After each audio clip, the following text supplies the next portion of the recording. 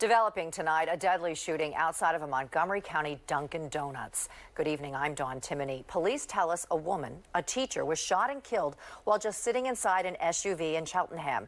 Our Ellen Kolodziej with what we know right now. Investigators are asking for the public's help to find a man they say opened fire on that mother here at this Dunkin' Donuts with her son in the car, a crime investigators call heinous. You can see the bullet hole where investigators say a man shot and killed 35-year-old Rachel King as she sat with her 11-year-old son in the Dunkin' drive-thru. The fact that it was, happened in the morning it's actually ridiculous. It's crazy. People are ruthless nowadays. And, hopefully, they catch this person, whoever it is. The Montgomery County DA says the boy was not hurt, but witnesses tell Fox 29 they saw him running away crying. And as loyal customers came by all day to find the store closed, they could not believe this happened. Sad. It's absolutely sad.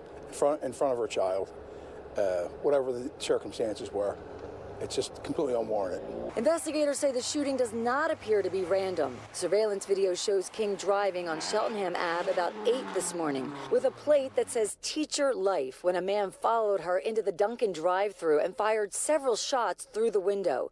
The suspect took off heading east on Cheltenham Avenue, and police hope someone knows him. Now, he's described as a black man with a thin build, wearing light-colored pants and a dark hoodie. I think that is horrible. It's getting to the part now that's not safe anywhere.